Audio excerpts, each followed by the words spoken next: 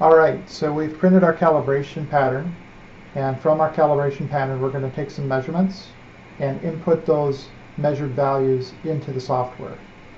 And so the first thing I've done is I've removed a couple of pieces, so I'm going to go ahead and take those off.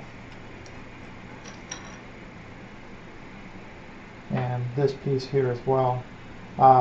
In actuality, what you want to do is make sure that you're taking these next two measurements I talk about first before removing any parts. But we're going to go ahead and save this piece. This piece was printed from the front of our perf board, and I'm going to set this one over here.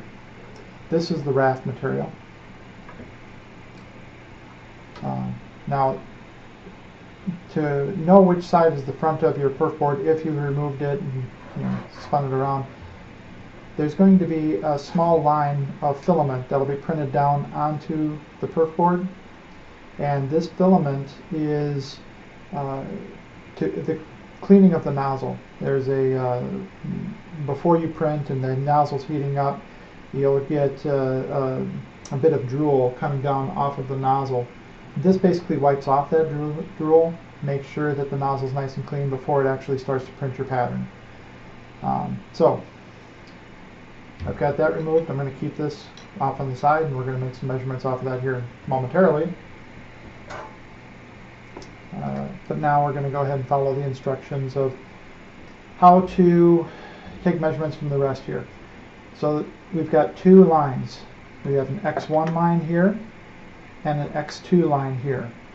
And so from front left to rear right is our X1, and we're going to measure the outside wall to outside wall of our pattern.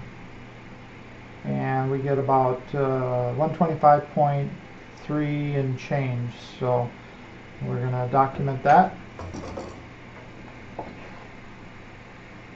And spin and go to our X2 line. And value there is 124 and some 0.2 and change. So document that.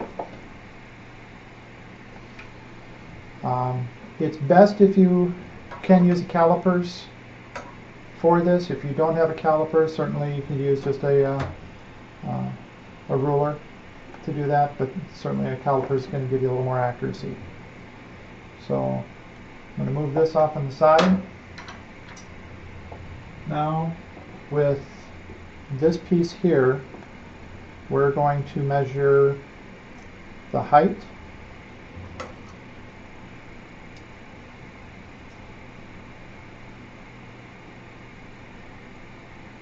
and the height should be at 40 millimeters.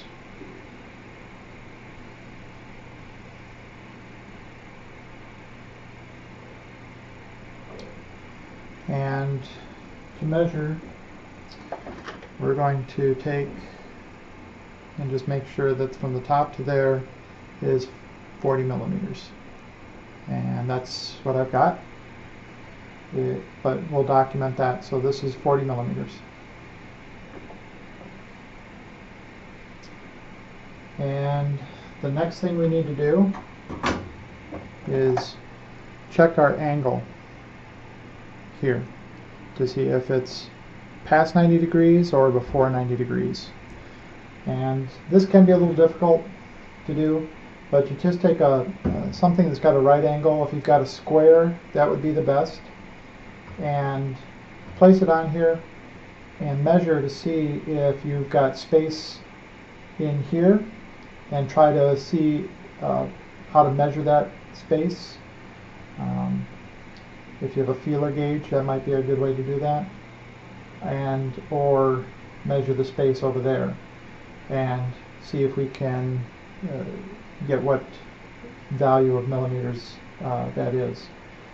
So this one is square, so we don't have to change that value at all. So we'll go ahead and document that and move into uploading it into the software. Okay, so we've printed out our calibration pattern, and this is the screen right now after we've printed, and we've taken our measurements, and we're going to go ahead and input that.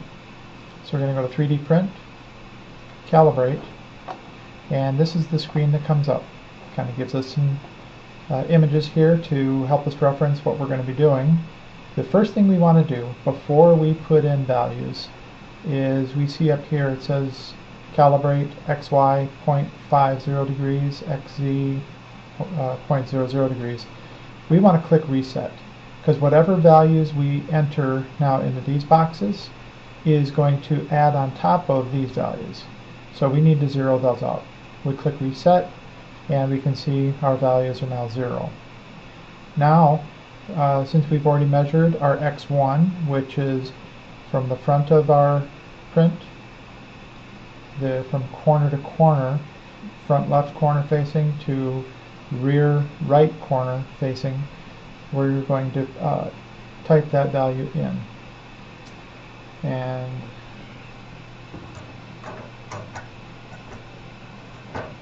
that value was 125.32.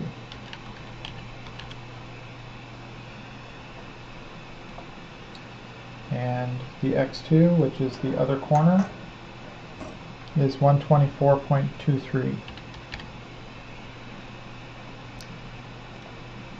And as we measured our right angle, by the image here, if your vertical piece is leaning in, that would mean that you would have to put a positive value into here. If it is leaning backwards, you would put a negative value, and it's based on a 0 point.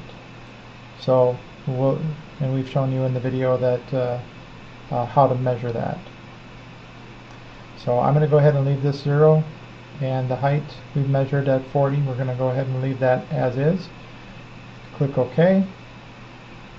and we'll click yes. And that's it. If we go to 3D print, we go to calibrate again, we'll see now that our compensation values are updated here.